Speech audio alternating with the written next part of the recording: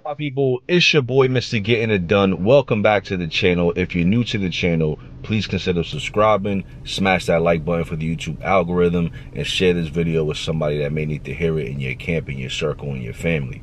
Okay, so on this channel, we talk about credit and we talk about real estate, and these are the two vehicles that I've utilized to create wealth for me and my family. So I'm sharing it with you guys so that you guys can do the same and level up. For the small time that we're here, we should be living our best life, and we should be at our greatest versions of all time, my people. Okay, so I get this question a lot, and I want to put it to bed because a lot of you are striving for this benchmark, not knowing that it's really not going to do anything for you, right? So what is that, bro? What is that, man?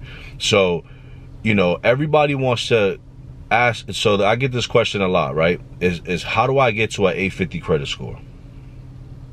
How do I get to an 850 credit score? So let me explain something, right? Let me preface with this. So having an 850 is not going to get you approved for anything more. You're not going to get a better interest rate. You're not going to get offered anything differently than somebody with a 750. 750 and 850 is pretty much the same thing. You get approved for the same products. If you went into the bank with a 850, I went into the bank with a 750, I would come out with the same products and interest and whatever that you did, right? So the 850 is only for bragging rights. It's for those individuals that are just looking to achieve this goal personally, and they're not looking to go out and get approved for the best rates for an auto loan, for a mortgage, etc.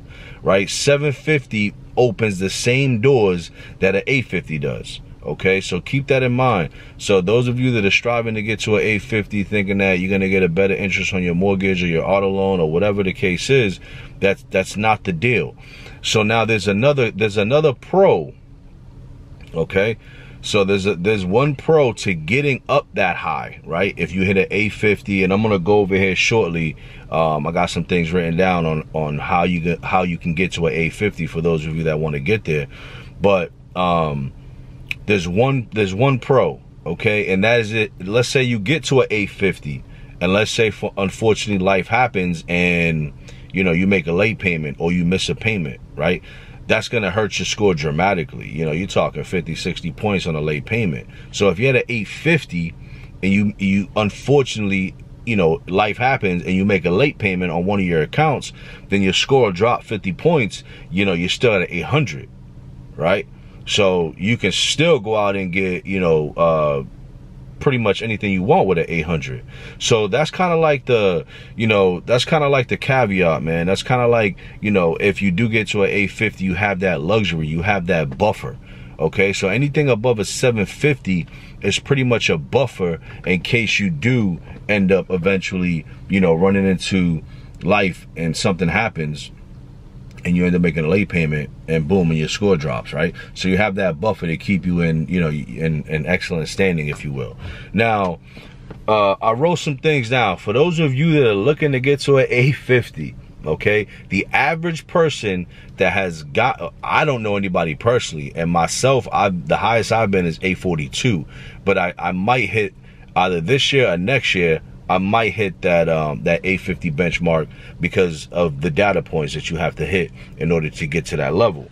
So for those of you that are wondering, let's break this down. Okay, so credit card utilization. So your credit cards across all of your accounts, it has to be at 0 utilization. What that simply means is you cannot carry over balances every single month. Okay, so what if you watch my video on how to pay your credit cards, okay? So a lot of us are paying our credit cards, you know, on the due date and then reusing them the next day, not knowing that, you know, you use them after the statement date, right? So your credit card has two dates, right? You have your minimum payment due, and then you have your statement date. So when you make your minimum payment due, that balance, let's say you had a $300 balance, right?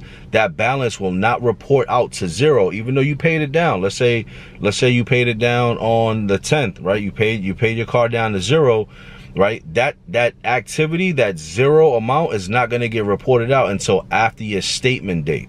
right? So your statement date is generally 3 to 5 days after your minimum payment date. So if you have a credit card, pull up that account, look at those dates, and become familiar with those. So if your minimum payment date is on the 10th, okay, pay your card down to 0 and don't use it until after the statement date. So that's what that means, right? So after the statement date, it'll report out to 0. So you have to have a 0 utilization across all of your credit cards accounts, okay, to get to this 850. You have to have 100% payment history, okay? No derogatories, no late payments, no 100%, okay? No derogatories, I just said that, okay? So we have 0 utilization, okay? We have no derogatories, and we have 0, your payment history has to be 100%, okay? So payment history 100%, utilization 0, and then 0 derogatories, okay? In addition to that, my beautiful people, your average age across all your accounts needs to be at 9+ years. So that's the most difficult data point to hit, right? Because in order for you to hit that type of data point, you have to have at least a mortgage or an account that you've had for an extended period of time. We're talking 20, 30 years, right?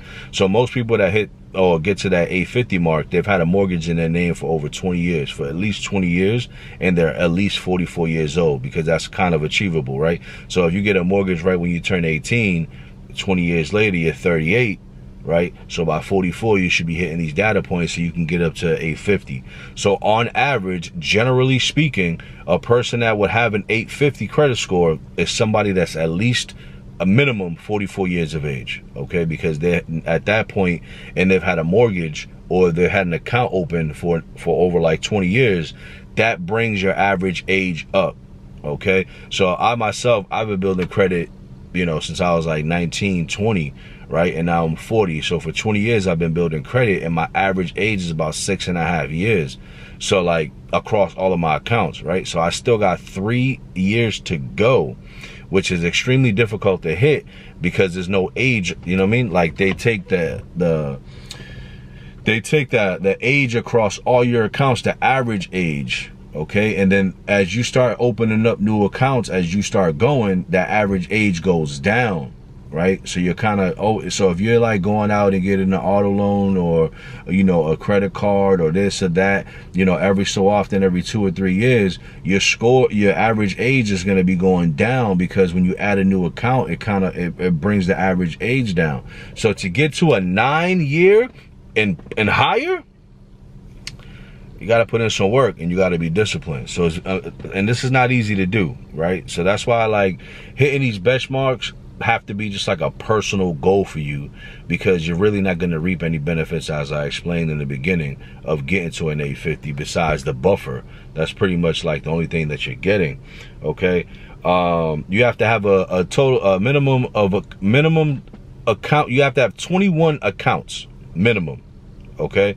So that can be credit cards, you know, mortgage, auto loan, student loan, personal loan. You got to have 21 accounts, okay, reporting on your credit report. So that's another not easy benchmark, right? That's another benchmark that's not easily attainable, because a lot of people cannot juggle that many accounts, right? You know, you can have 10 credit cards and you may not be able to juggle those properly, and you may make a late payment if they're not on auto pay, etc. So that's another data point that could be troubling to hit for some people. Okay, and then lastly, my people, credit inquiries. Okay, so you have to have 0 credit inquiries within the last 2 years. Okay, so that's inquiries, and not, you know, you can remove inquiries relatively easily. You know, so if you had an inquiry or 2, you can just get those removed, and then boom, you know, you'll be able to hit your benchmark if you do have the other data points lined up. So that's pretty much it, my people, right? I wrote all this stuff down, you know what I'm saying? I'm a FICO certified specialist, so I understand credit. I'm a credit expert. I know how the algorithm works. I know how everything is generated. Although FICO 10 is coming out, it's already out. Some banks have adopted it. That's another video. But, you know, that may hurt the metrics that I just explained, but for the most part, based on the FICO 8 model, those are the data points that you got to hit in order to get to an 850. So there it is, my people. Those of you that trying to get to an 850, you know what I'm saying, good luck. You know, like I said, I've been doing this for some time, and the highest that I've ever been is 842. And I'm not shooting for the 850 personally. Like, that's not a personal goal, but I do want my score high in case, stuff happens, you know what I'm saying? But I can walk into the bank with a 750 and get the same thing like I mentioned, man. So if that sheds some light, if that answered your question, smash that like button, tell your people, share this video. Let me know how I did. If you have any questions, put them in the comments below, and I'll answer those with a separate video. And until next time, my peeps, stay beautiful, stay healthy, and I'll catch you in the next video. Peace.